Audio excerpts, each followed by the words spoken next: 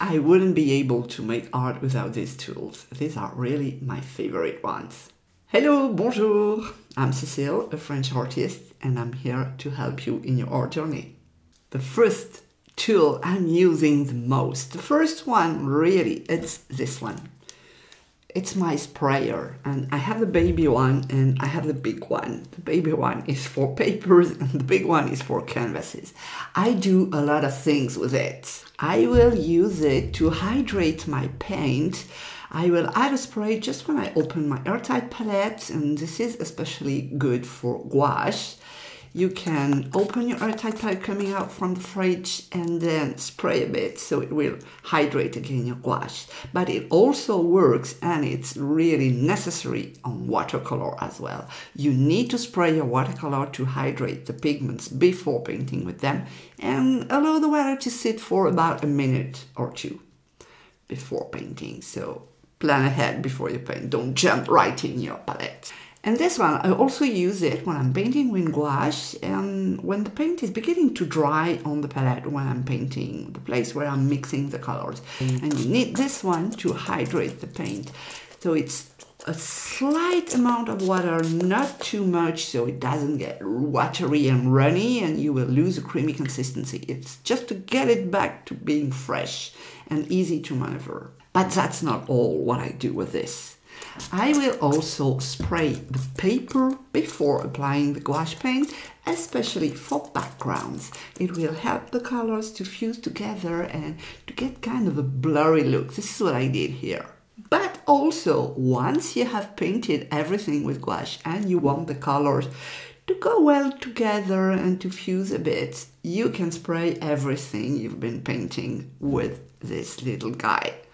Well, make sure you master it. I mean, some of them will have some droplets and you don't want droplets. You really want a mist on your paper, so the colors are slightly diffusing into each other, but you're not making a swimming pool with your pigments. And I love doing that. You can tidy your paper, you can add a lot of different effects with it.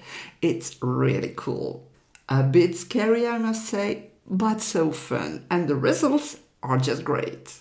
I know some of you will cringe with this one, but that's fine. Another very useful tool is this torture instrument.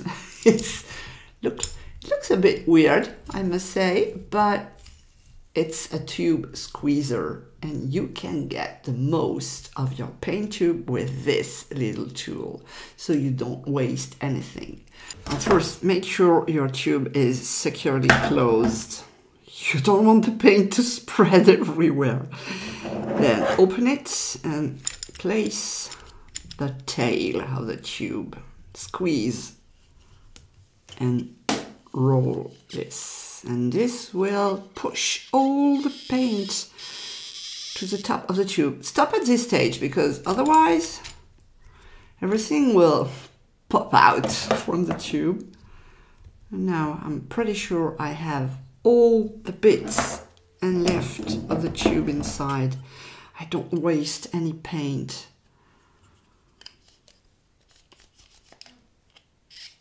Very easy to do, takes a second, and now I'm good to use this orange. And it also works on toothpaste tubes or any other tubes. Cool little guy, and you will use it forever because there is no way it can break or anything because it's metallic. So get a metallic one, don't get the plastic one, it's not hard enough to squeeze a big tube of paint. Are you still there? So please boop the like button so YouTube knows this is a good video. Thank you, merci. I also have this little tool.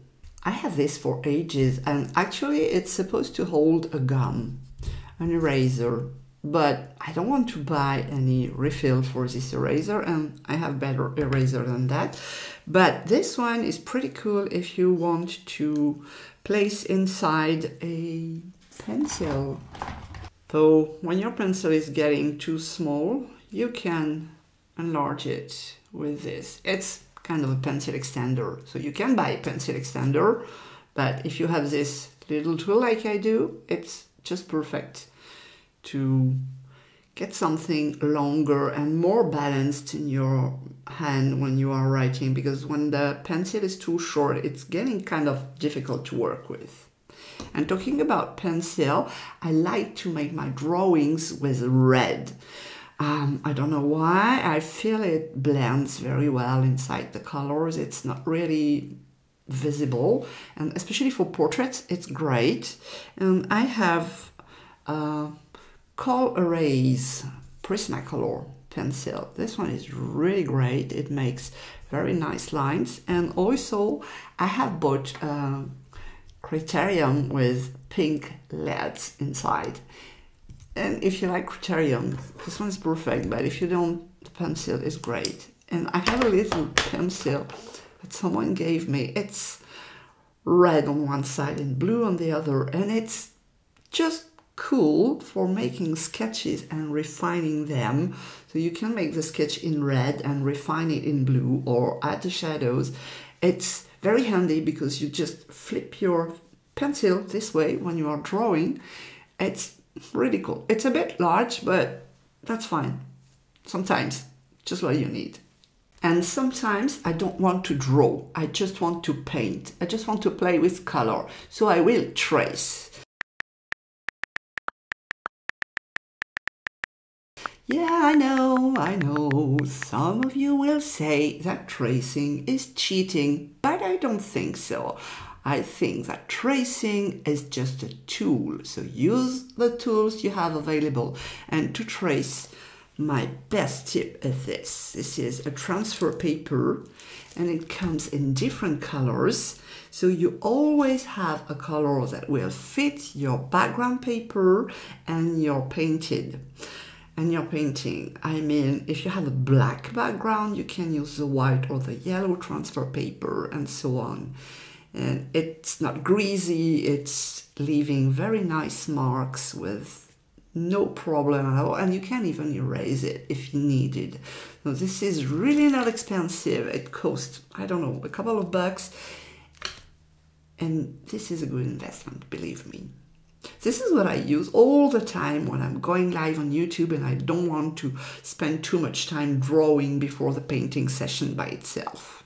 And a little tool that can be so useful or that can ruin everything in your painting is tape. And I have a complete video about it that I link above or in the description of the video so you can learn more. What I have is washi tape in a lot of colors, so this is really inexpensive, but my best tape is this one, and I buy it in large set of boxes because I use it a lot. But any kind of tape you will use, you will always need to test the tape and the paper, because it's not just the tape, it's the couple, tape and paper, that will make the success or the complete failure of your painting. Because when you tear away the tape and you rip the paper, you don't want that. You don't deserve that. You've been painting a lot, so you need to get your sharp, clean, white edges. So believe me, this one is the best I've found.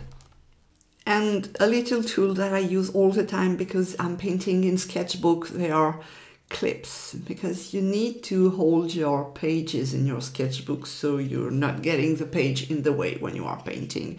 And also the page won't move when you draw or paint on it, because if it's not secured on one side, it will move eventually.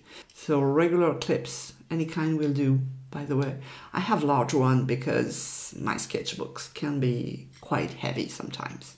And my last tool that I use the most is my phone. Actually, I cannot show you because I'm using the phone to film. But you can use your phone in different ways for your art. The first is to take a picture of it at any stage you like. And especially when you feel that something's off, but you don't know why, you take a photo and you will flip it. You will mirror it and look at reverse. And this way you will see what is wrong in your drawing immediately. And that's especially true for portraits. And the second tip to use your phone for your art is to take a photo when you have painted and to switch it to black and white. And then you will see the values, because values matter most than colors. And by the way, let me know if you want me to make a complete video about values. Might be interesting.